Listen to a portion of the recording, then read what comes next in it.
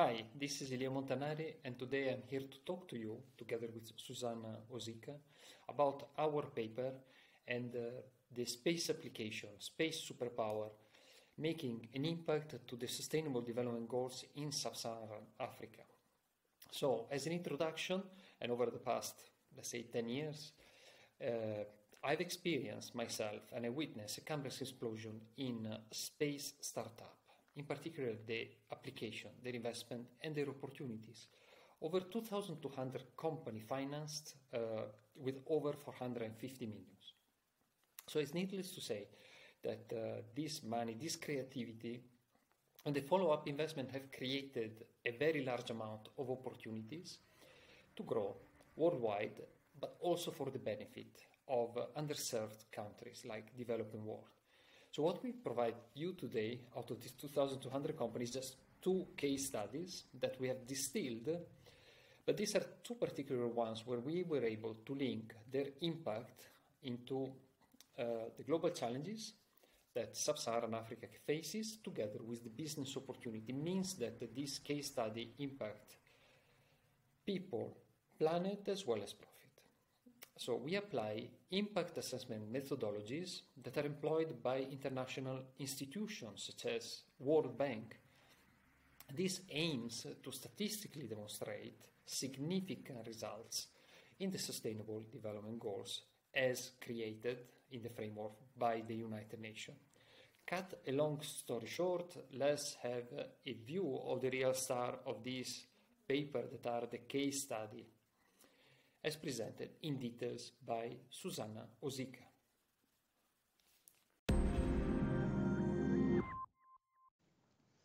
My name is Suzanna Elia, and together with Elia Montanari and Céline Debron, we have conducted a research which objective was to quantitatively measure the impact of ESA business applications projects in sub-Saharan African countries on sustainable development goals, with all 17 of them you can see on the slide.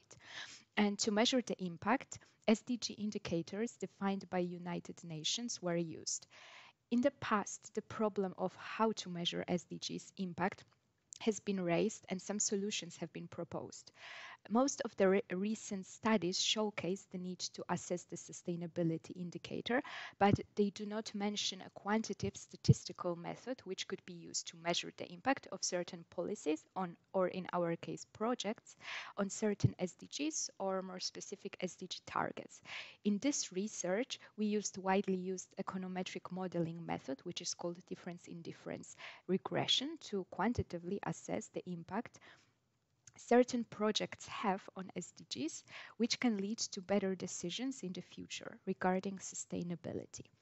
And a little bit of background of the methodology we used. So the methodology we used is called difference in difference, and it attempts to mimic an experimental research design using observational study data. In our case, the observational data is SDG indicator change over time. At some point in time, a program has been introduced, a program or a project, and we can see how the indicator value has changed after the introduction of the program. To measure the impact of the project, we calculate values of the indicator in a counterfactual scenario. So in a world in which the policy was not introduced. The impact of the program is the difference between the value of the indicator in real world and the value of the indicator from the counterfactual scenario.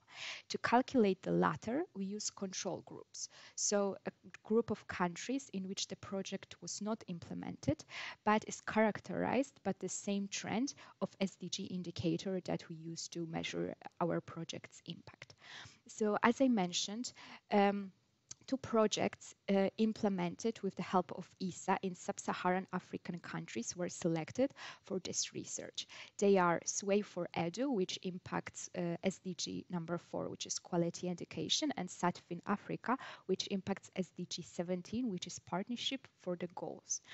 And let's focus first on Sway for Edu, which is a project which is space-powered, and it supports e-learning services and internet access in rural schools. So for this project, we used indicator which is related to SDG indicator 4.A.1, which is proportion of schools with internet access for pedagogical purposes, which for each country uses ranks based on the proportion of schools with internet access. So if country is ranked 1, it means that 100% of schools had access to internet. So for this project, we applied difference in difference methodology. And based on the results from that, we have observed that countries can go down up to 7 points in ranks thanks to Sway for Edu. So that means that Sway for Edu contributed to SDG number 4, and we have statistical evidence of that contribution. Similar results were obtained for SatFinAfrica, which is a project which aimed to provide reliable and secure financial services in remote areas in African emerging countries. So we measured its impact with SDG indicator 17.3.2, which is volume of remittance as proportion of total GDP. So the impact is statistically significant, which means that ISA's project impacted goal 17, which is partnership for the goals. So in the treated countries, so where this project was introduced, the SDG indicator rose by 1.62 percentage points. And these results show that ISA helps to contribute to United Nations framework. In the future, the research results may benefit from further testing of regional level data for the projects, and different statistical methods should be applied.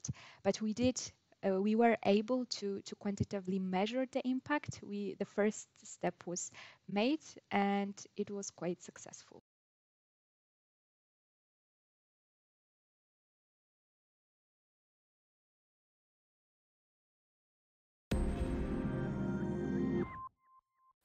Last few details on this succinct but very important paper.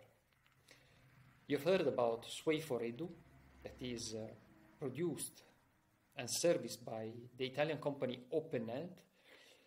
And I want to raise its relevance because it's so actual, and together with the confinement and the COVID and the quarantines that we are now facing, because it provides the opportunity not only to Sub-Saharan Africa, but also European countries and also around the globe to reach out for better education. More modernly, we would refer to as EdTech. Here, the power of space allows connectivity to provide effective e-learning services to support education in rural schools in South Africa. And this boosts the interest of teachers and children developing IT skills. The second one you've heard of is SatFinAfrica by the Belgian company SatDSL, and in today's lingo we would refer to it as a fintech solution type of solution. SatFinAfrica offers to date a reliable and secure financial service in remote and underserved area in African emerging countries at competitive cost. So thank you very much for listening to us today, and we would welcome any comments, opportunity to expand this analysis to other case studies, in particular to the one that are capable to match what is actually the classic and legendary 3P: people, planet, and profit. Thank you very much, and goodbye.